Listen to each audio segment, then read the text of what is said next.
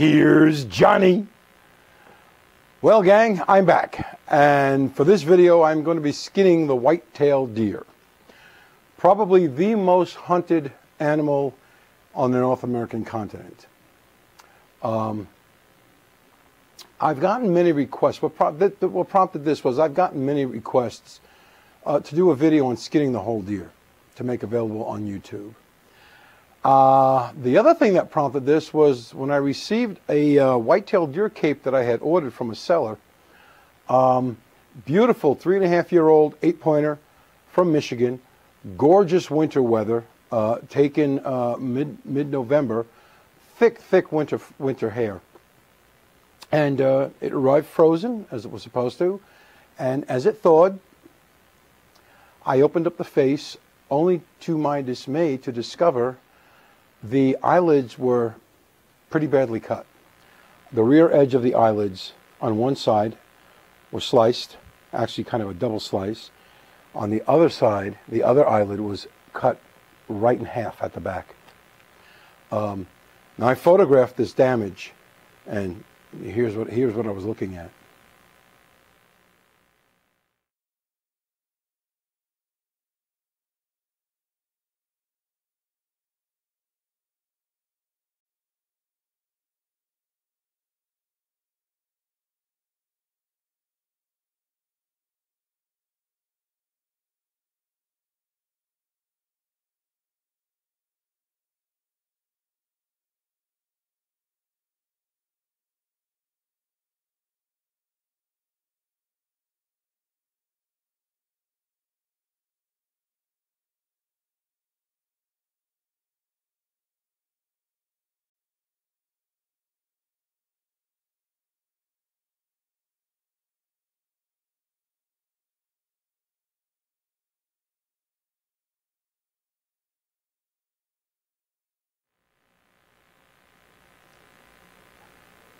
Yeah, it's pretty bad. But being in this as long as I have, going on 53 years, I started around 1966, I can repair that. You should never have to repair that when you buy a cape. You should be able to just flush it down, get it tanned, and start using it. Well, I notified the seller, sent him those photos that you just looked at, and he was appalled. He thought he had done it right. I told him I was going to be doing a video on skinning whitetail deer, and he was overjoyed. He really wants to see how it's done. So that's what also prompted me to do this video. The other thing, which is kind of funny, he left the entire upper palate in the face of the deer. A good 3.5 inches were left intact in the skin, which kind of told me that he really doesn't know about skinning the face of the deer properly, the nose. No big deal. I skinned it out. It's not a problem. Then it also had the long incision. He basically sold me half a deer. And it was open from the middle of the back all the way up to between the ears, where it V'd off to each antler.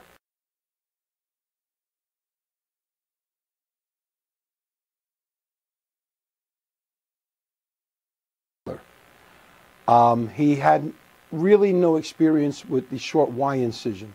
Now the short Y incision is relatively new in that it came into vogue and into favor around the early to mid 1980s.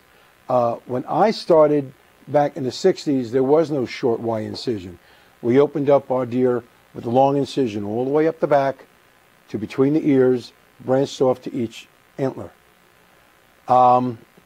I have since purchased a couple of vintage books on taxidermy, one by William T. Hornaday and the other one by John Rowley. Both books are very old.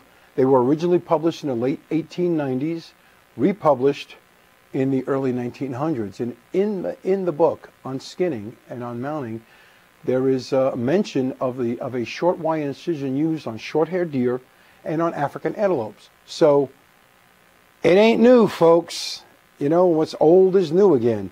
So it's not really all that new. It's what's used now more frequently than an open incision, a flat skin. Now on this little skin, it's not going to be a problem. There's lots of long hair. Sewing it up will be a breeze. a long breeze, but a breeze. And once it's tamped down, hammered down flat with the long hair, it's never going to be seen. So I thought, let me make this video using a short incision. And it's going to begin with measuring the deer head using my measurement charts. My measurement chart is available online from various sources. You can find it on Facebook at the Taxidermy Lab if you request it there. Taxidermy Workshop, I believe. You can also email me personally at john@johnbtaxidermy.com, and I'll be more than happy to email you back a full resolution scan that you can print out for your own use. I'm going to take you through the knives that I use, the skinning process, the way I skin it, which is kind of bass-ackwards anyway, starting with at the front of the face, working back, and then opening up the back and working forward. It's me. Then I'll also do some basic fleshing of the face once it's completely skinned. So with all that, sit back, enjoy the show, and I'll see you all on the other side. One of the things I do before I even start taking measurements, I set the deer up for photographs. And the photographs I take are quite simply, I put the deer head on the floor, and this way I have a good visual angle of the antlers to the tip of the nose. And what I do is I put a little eye in the head for photographic purposes. It's the same thing that guides do when they take a hunter and they want to have some game photos taken of the kill. You know, this way they don't have that dead eye looking in there. These are the OTS, Ohio Taxidermy Supply, True Eyes. I prefer glass in my mounts, but I will put the little plastic eye in the head for photographic purposes. Now, this deer, believe it or not, was taken by a young huntress, and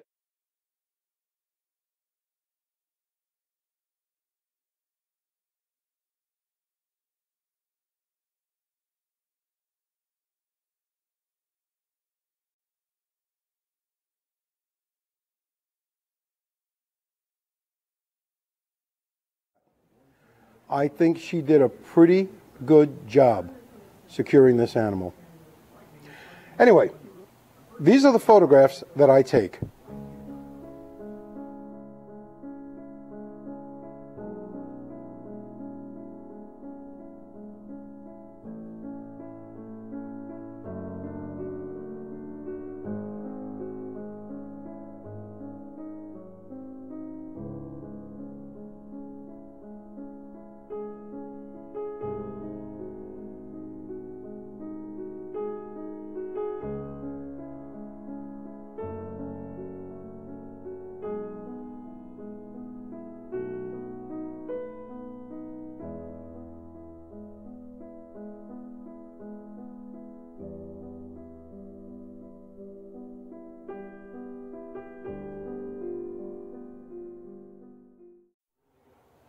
The materials used for measuring are as follows. My measurement chart. I use 3 different size calipers. The smaller one is good for the majority of the facial measurements. This longer one here is good for getting measurements that require a little longer calipers, as well as for measuring the length of the ears of the deer, and I'll show how that's done. And the largest calipers of all is used for measuring the entire length of the head, the tip of the nose to the back of the skull, which you have to find by determining with your feel, with the feel of your fingers, where the point of the back of the skull is. This big one is the only one that makes it. And of course, I have a Stanley tape measure, and I have another ruler that I use as well. I like the Stanley tape measure because it has multiple measurement indications. It goes right down to 1/16 of an inch, and those are good. And of course, off to one side, the inevitable cup of coffee. It's like my own personal American Express card. I don't leave home without one. Let us begin. Okay, to start, I lock my tape measure so that I lock it out. So I got 17, 18, 19 inches. But I lock this out. I put it on the table. I have my measurement chart all ready to go. It's made out with the customer name, invoice, the date it came in, the description of the pose. This is going to be a hard left turn. Eye sizes, basically 32 millimeters is correct. One of the other things I do before I start skinning, I use these Impresso Ride-On tags, and this gives me all of the hunter's information, his name, invoice number, the date it was brought in. Now, beginning measuring, I simply take my little old calipers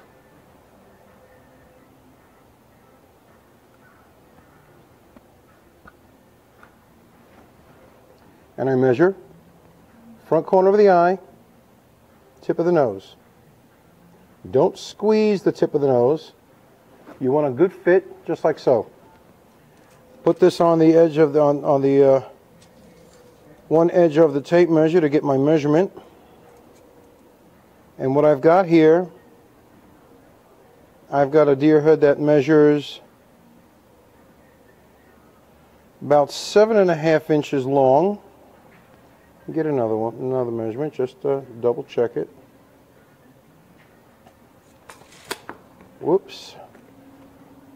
That was stupid of me, but par for the course.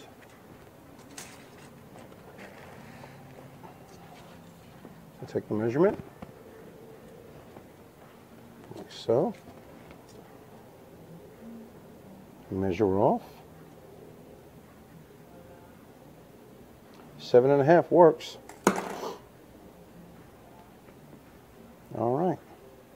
Nose to eye, 7.5. And for the form for this, I think I'm going to go with a Joe Combs Classic.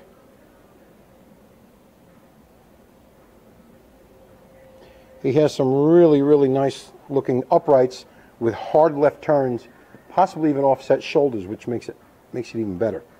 Now my number 2 measurement is the eye to the rear edge of the nostril, like so. Here, like so, from here to here.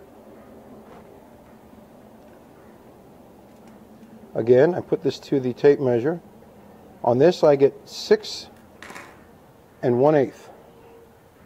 I mark it on the measurement chart. 6 1/8 inches. Now, I'll put that aside for now. One of the more important set of measurements I take are the antler to tip of the nose. Now, even though I already have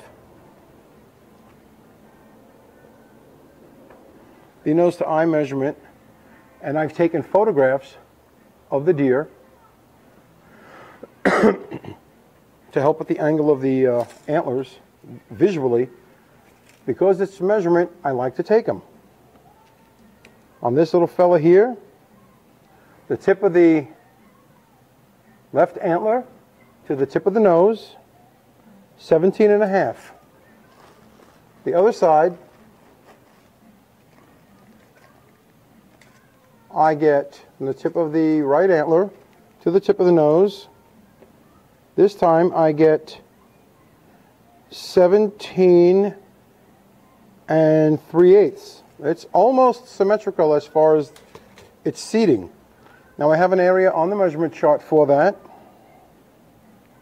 The left, and it's L14, left to the tip of the nose, that's number 14 measurement.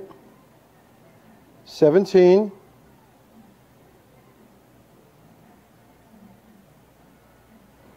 I'm just going to check it again. I wrote down 17.5. I just want to be sure.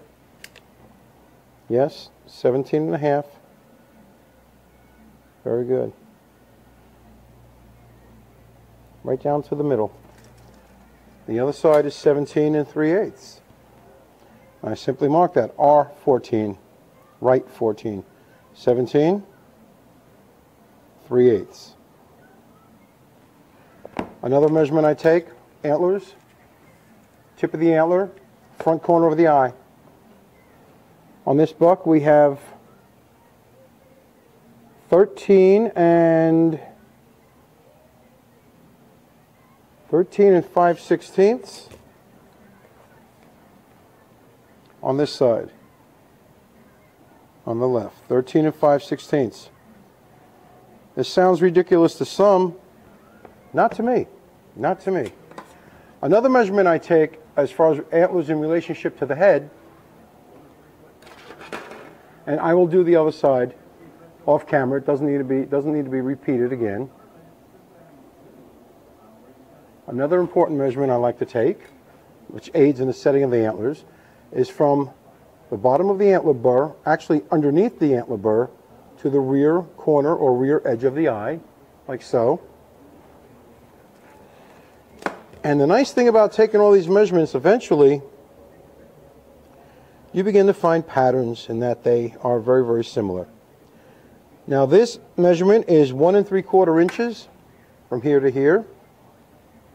I only do that on one side. 1 3/4 inches. I only do that on one side. And I do the ears. To do the ears, they're done a little differently. I note all damages to the ears. This deer has got what looks like a bite out of the upper edge of the ear, and he has a notch here in the lower edge of the ear. Measure the ears. I take my calipers. I put them in reverse mode, which I simply cross the measuring arms. The first measurement I take is from the highest point where the ear turns on the top, and I take that down to the widest point on the bottom, just in from the edge of the hair on the ear. This gives me a width measurement of 2 3/4 inches. And that's marked on my measurement chart as E1L. So that's 2 3/4 inches. I then take the little longer calipers.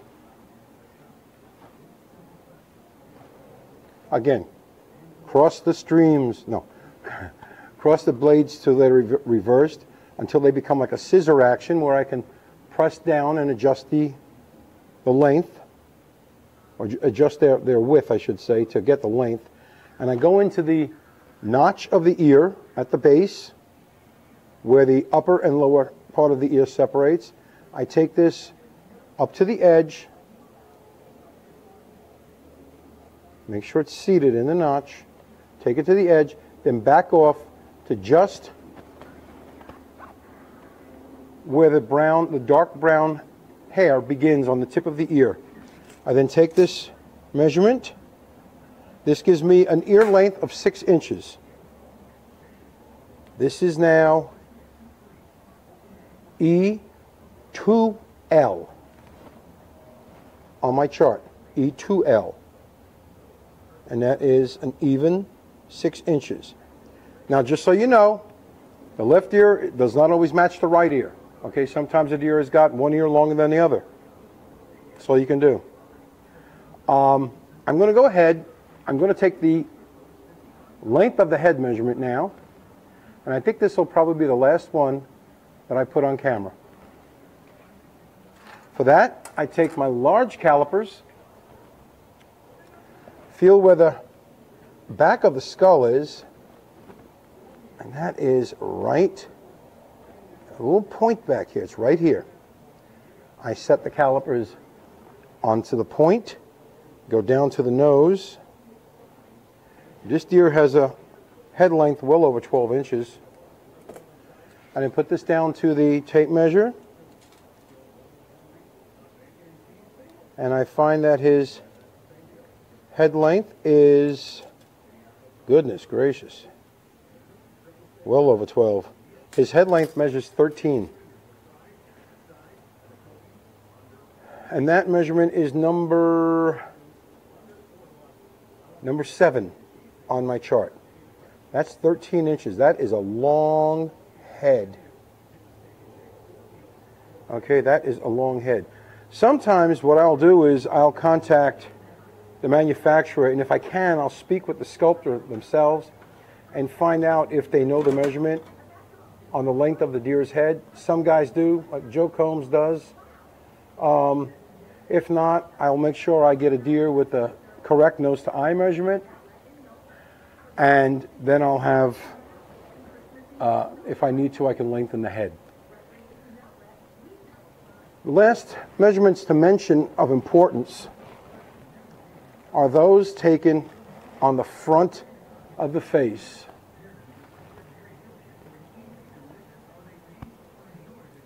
And these are measurements that are taken through the jaw, through the lower jaw here.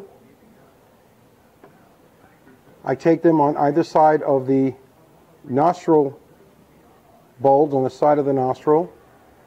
I also like to record the width of the nostrils. Now remember, you're measuring a dead animal, okay? This is in fact a dead animal, so these are a guideline.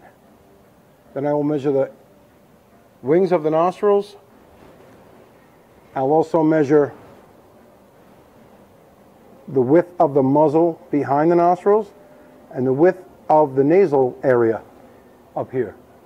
I will then measure between the eyes. I will then take a measurement eyeball to eyeball. That's why I leave the artificial eyes in. All right? They will sit in the sockets at pretty close to the correct depth. I'll then take measurements on the rear corners of the eyes. I'll then take measurements of the meat below the eyes and above the eyes. There we go. Another measurement to take is the measurement of the ear butt. And for that, I use my calipers. I hold the ear in position so I can tell where the ear butt is. I'm at the top of the ear butt to the bottom of the ear butt. That's the height. On that I get 2 and 5/8. And that's number 11, 2 and 5/8 inches. And then I go from the V notch to the base.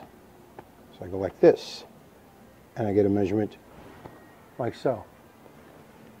And that measures the length of the ear butt. And on that, I get 1 3/4 inches long. That's the number 12 measurement, 1 3/4 inches long. I'm going to measure the rest of this deer off camera.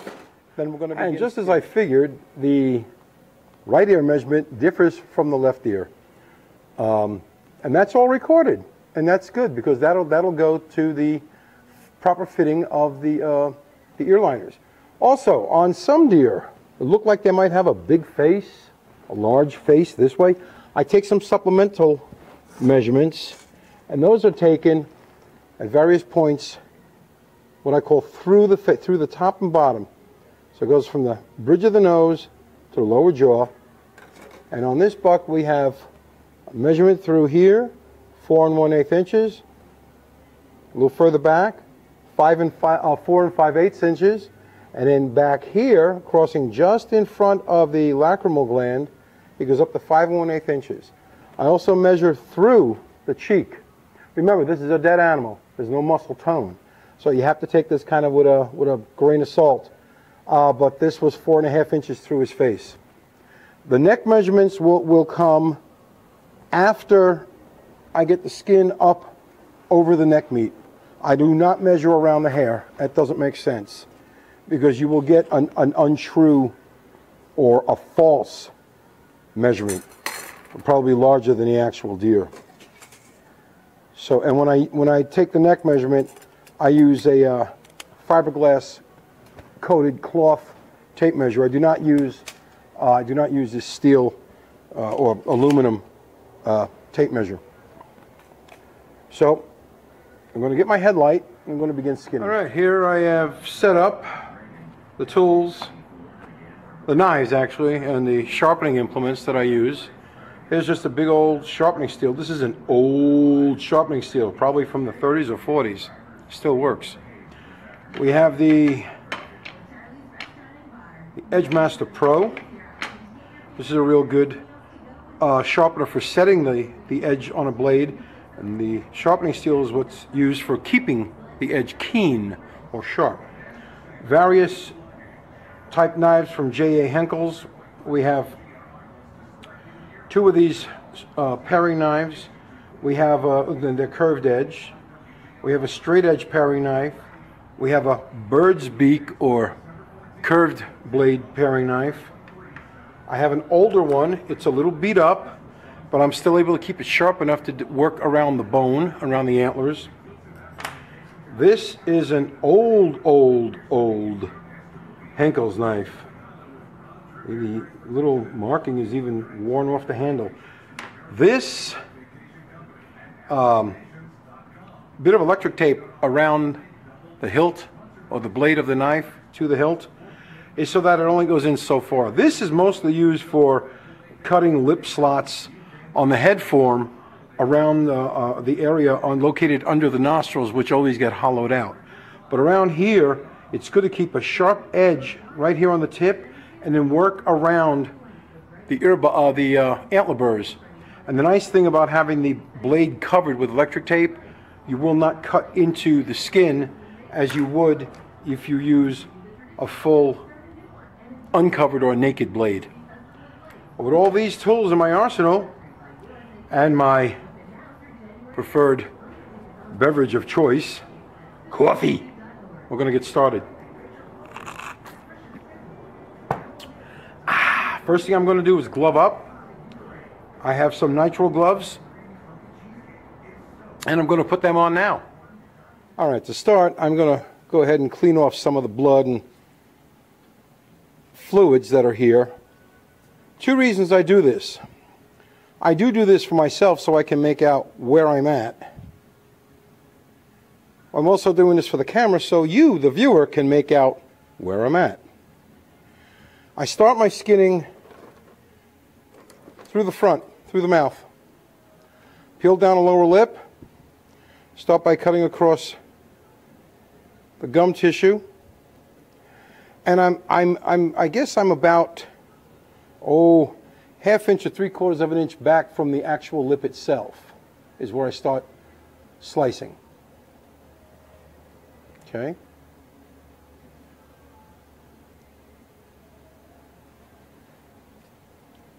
Then I go in, I go along the jawbone,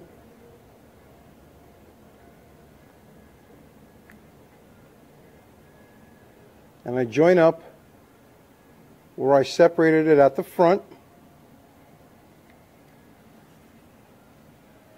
Let me move this around so I can see it as well as the camera. I can't skin it if I can't see it.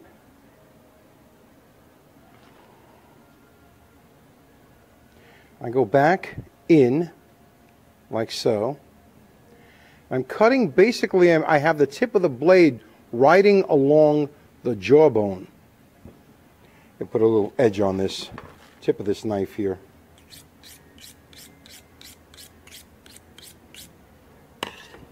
Okay, now that should do her.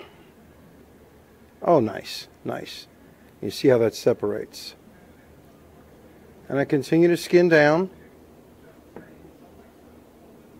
and skin the lower lip away from the bone of the lower jaw. Now, I go to the top here like so, and I cut along just above the palate, just above the hard palate. I lift the upper lip as I go, lift that up and away, go down in here and start slicing through the lip skin.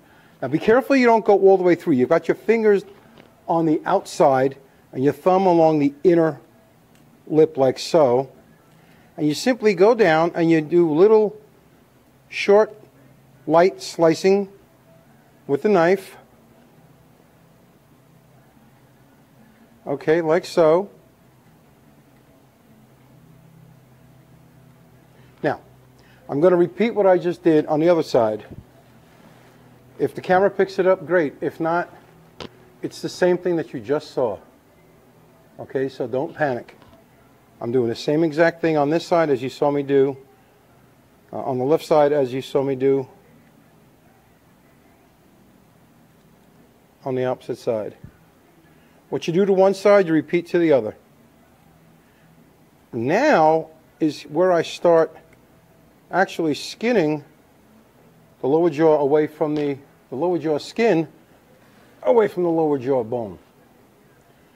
And I open up the interior lips as I go. Again, keeping the knife blade against the bone. And I just start carving away at the meat. Just start carving it away, like so.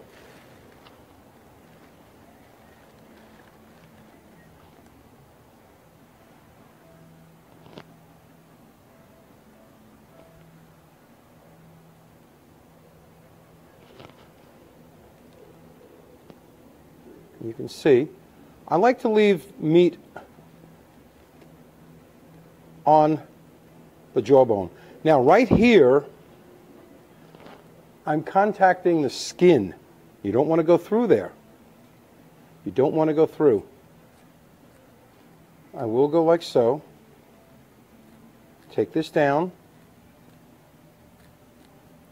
You don't have to leave all the meat on the bone the way I do. You can leave the meat attached to the skin. If you're more comfortable doing that, so be it.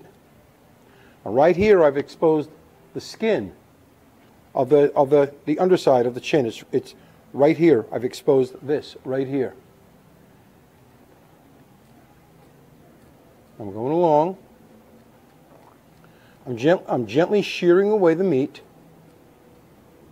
And you want to avoid putting holes in the skin. And you see how we're coming away from the lower jaw right here. Pretty. Now I'm going to do the same thing. I'm going to join what I did on the one side on this side here. I'm going to do the same. Again, the knife blade is towards and against the bone. All right? Like so. Just like so. Now let me reposition things for a better view. I'm coming down the lower jaw on the opposite side. I'm going to take it down just like I did. This is the left side of the animal. I took down the right side. I want the left now to match what I did on the right.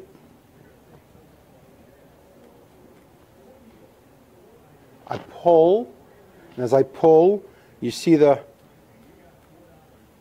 attaching tissue, the fascia that attaches it to the lower jaw. You see that stretching and stretching white. It's like a white knuckle, but it's reversed because you're stretching it. That's what you want to cut. Go all the way down into the mouth like this. Again, cutting along the bone. This is the skin right here. This is the lower jaw skin. I just want to cut along the bone where it's being pulled away from the bone. I don't want to cut through the skin. Okay?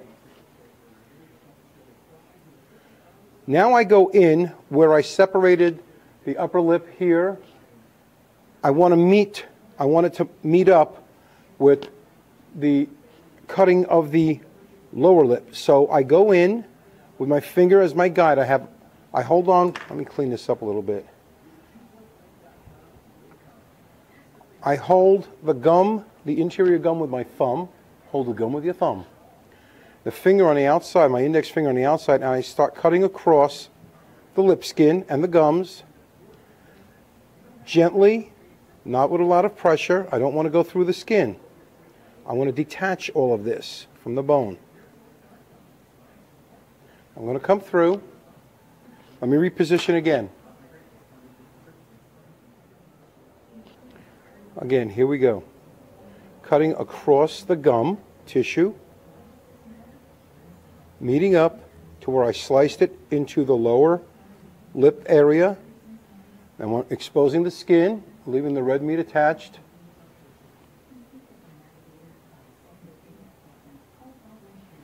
like so. Just cutting the meat, paring the meat away from the skin. These are paring knives, and you can pair with them. Now this is, again, I'm going to keep going through the meat until I expose this is the skin of the side of the mouth being exposed. I go up. I do the same thing through the meat on the upper part of the upper side of the mouth. I'm trying to stay away from the scientific names of these areas and these muscles. I don't want to confuse the viewer. You all, I don't want to confuse you all. Okay, I'm going to reposition again, and I'm going to skin up the side of the face to the nose. I pull back on the nose and expose the interior gums. I'm going to slice across the front like so. Like so.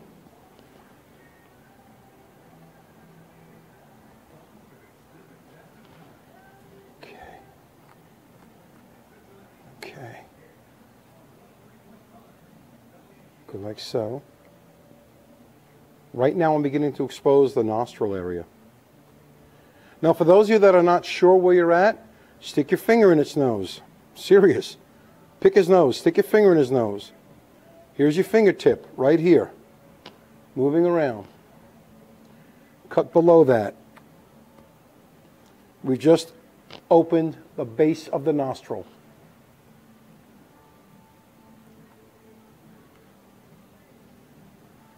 Like so. I'm going to do it on the other nostril as well. I'll stick my finger in. You see it moving around there? Okay.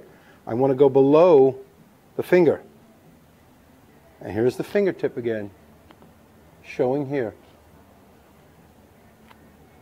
I now can start going back through the cartilage, just like that. That's the cartilage of the septum. That's the septum cartilage. Okay, now I'm going to reposition. I'm going to go down the side of the face.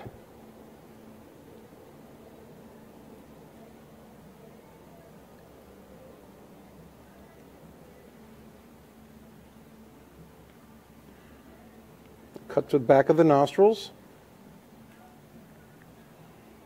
You see how this all begins to fold back and expose the entire interior. Entire interior. Wow. I don't know, sometimes I can't believe the things I say either. I'm sorry. Now, here we go. I'm going to skin around the gums on the side of the face, the interior gums. Now, a lot of people will just open it up from the back and come forward and just tear all this off. You can do that. I have no problem with you doing that. Personally, I like skinning from the front back. Lets me see what I'm getting into before I get into it. Cutting the back of the nostrils again. Yeah, I'm going to cut along the back of the nostrils, like so. They're loose. They're loose from the nose now.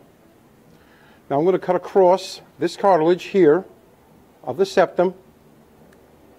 I want to cut across, my finger underneath. Carefully, just cut into the cartilage. Now here, right here, is a gland. There is a gland here. If you cut this low,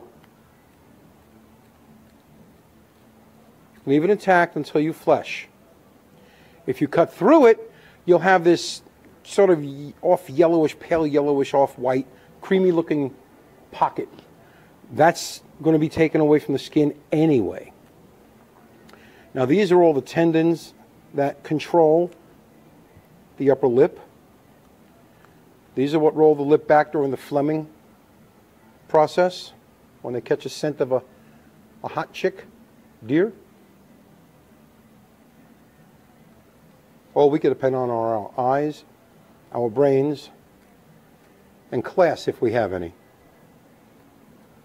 Okay. This front nose cartilage is now detached from the skull.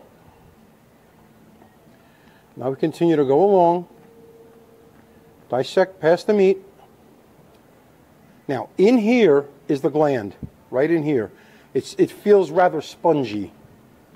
It's right here. That's part of the scent gland, the scent collection, I should say. And put a little bit of an edge back on my knife. Come down. And I turn the steel as I go. Turn it. Like so. Here we go. All right. I want to get through the meat to the skin. Let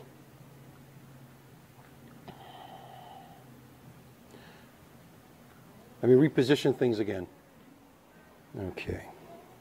Put my finger under here at the front and start carving this away here.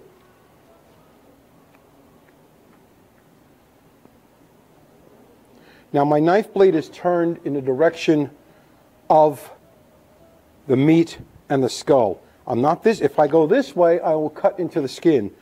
If I go the opposite of that, I can pare the meat away from the skin as I go. Literally pare it away. It's like flushing it away as I'm skinning. It's being flushed away as I skin. Now you see this connective tissue here? That gets cut free. All right? That gets sliced free. The left side of the face is freed up. Now he's still a little bit frozen in places. He came in frozen solid. I had him in my shop refrigerator for about a week. Left him out overnight. Yesterday our temperatures were in the 50s. Quickly dropped overnight. And it's about 39 degrees right now. Now I'm going to turn him around so I can do the opposite side of the face on camera. But you see where we are here right now, we are actually approaching the front of the lacrimal gland here. Okay? We're approaching the front of the lacrimal gland right now. All right? And I really pride myself on keeping holes out of the skin. It's a lot different when you're doing it on camera and you really can't see because you want the viewer to watch. But I'm going to turn him around. Okay, put a little edge on the knife again, one more time.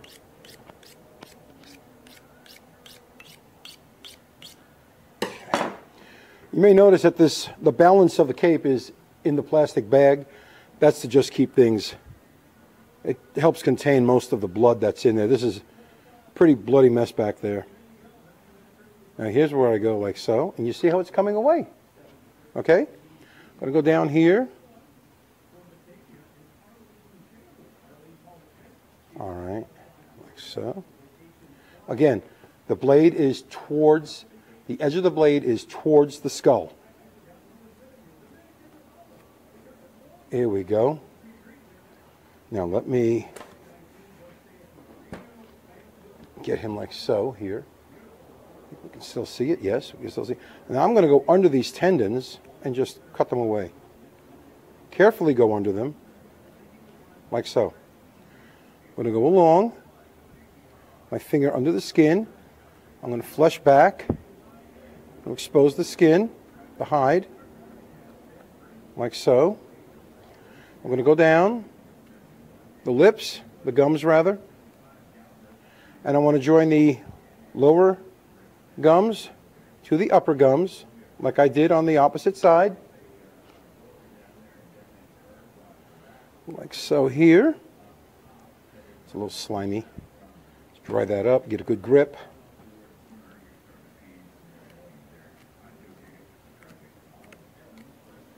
All right, and there we go like so. All right. Like so, here.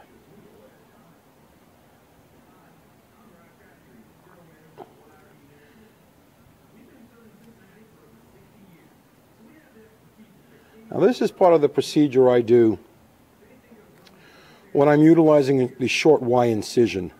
I like to get the face as freed up as I possibly can for skinning the other way when I start skinning from the back of the head forward.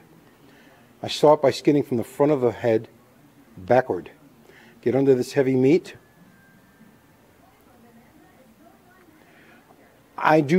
Personally, I do not recommend using a scalpel.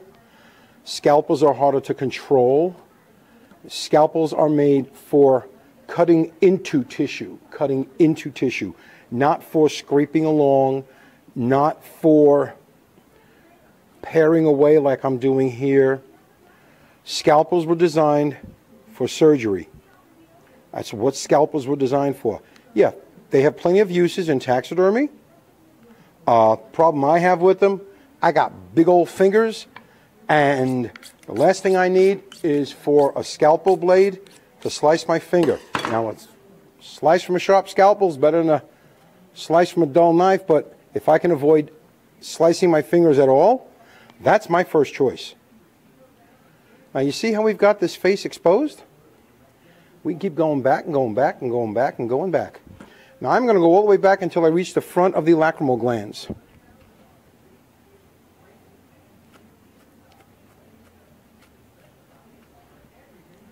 Like so.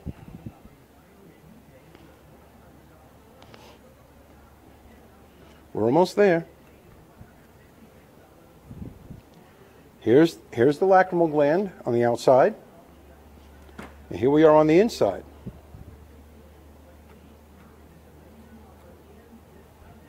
Now I'm going to turn it around and get the, I'm going to catch up to where I am here on the opposite side. I want to catch up to where I'm at.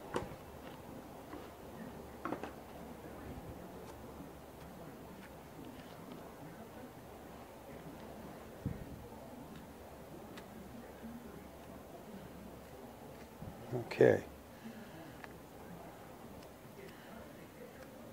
Now, I'm right at the lacrimal gland, right at the front of the lacrimal gland.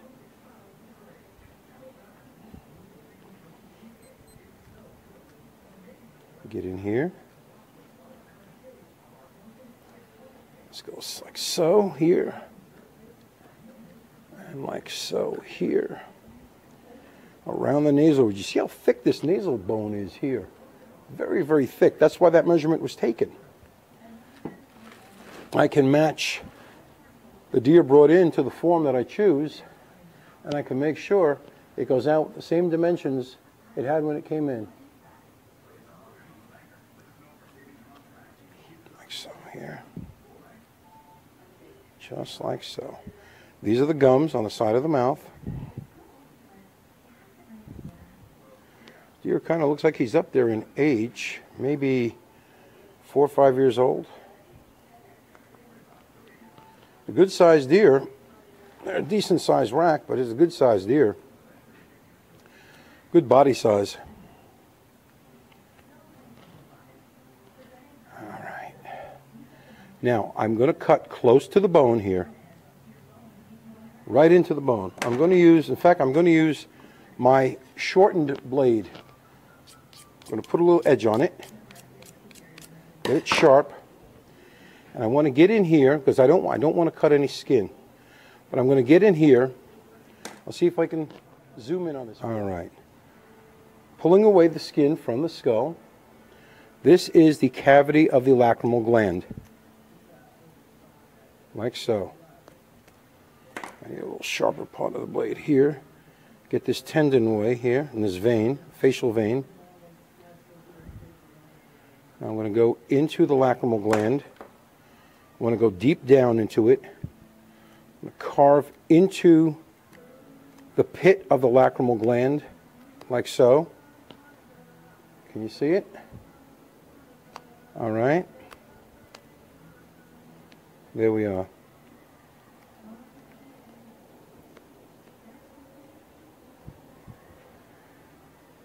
Now, I need to lift this vein away from here, this facial vein.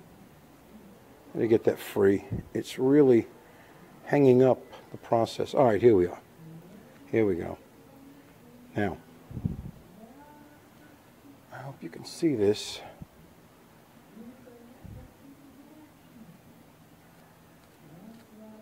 Reposition it again.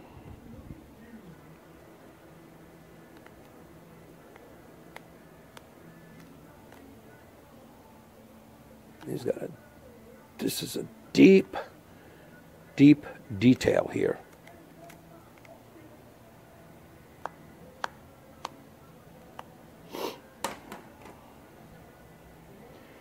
All right, here we go.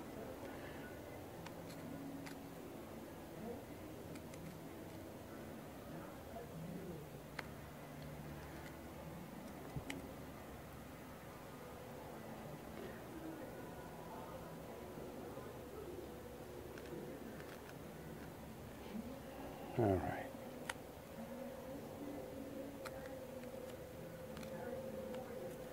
Okay.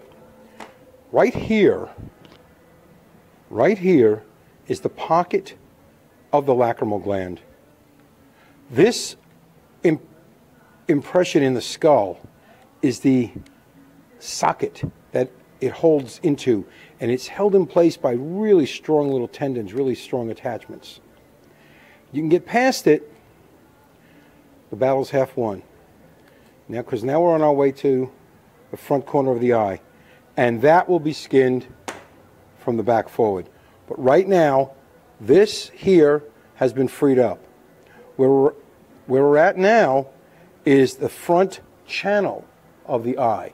That adheres very, very tightly, and it'll be much easier we get that from behind. I'm going to repeat what I just did here on the other side. All right, here's where we are now. I've skinned back all the way, okay? I've actually gone a little further, and I've gone back to the front corner of the eye.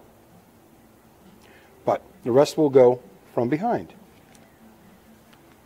I'm going to turn them around now.